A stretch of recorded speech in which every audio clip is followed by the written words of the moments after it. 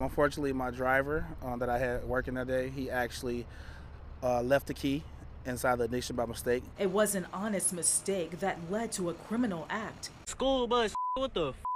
Yes. The suspects posting the results of their criminal activity on social media for all to see as they ride around town in the stolen school bus, and at times the suspects are standing and jumping on top of the bus as the video keeps recording. Some kids stole the bus. I didn't know they was kids until I actually went on Instagram and someone sent me a video of these kids actually on my bus.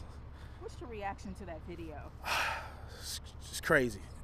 It's crazy. I didn't expect that at all. Darrell Beaver is the owner of the school bus company. In fact, he also drives the buses when he's short on drivers.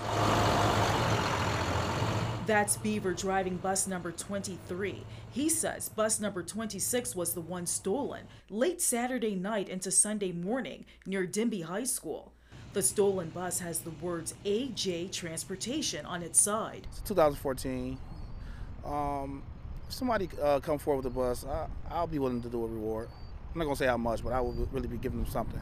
Beaver says his buses are needed and valued in this East Side community. I ride through the neighborhood, I see kids that don't have a transportation business at their school, and I actually pick them up and drop them off. The owner of the school bus business wants those people who stole his property to know this is not a toy. They don't have the right license to drive those buses, and it's not a game, it's not a toy.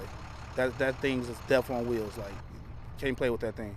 Beaver made a police report Monday, and Detroit police tell Fox 2 its commercial auto theft department will investigate. What's your message to these kids? If you want to learn how to drive a bus, come see me. I'm a CDL instructor. Anything you need to learn how to drive, just come talk to me. But do it honestly. Honestly, exactly. In Detroit, Ingrid Kelly, Fox 2 News.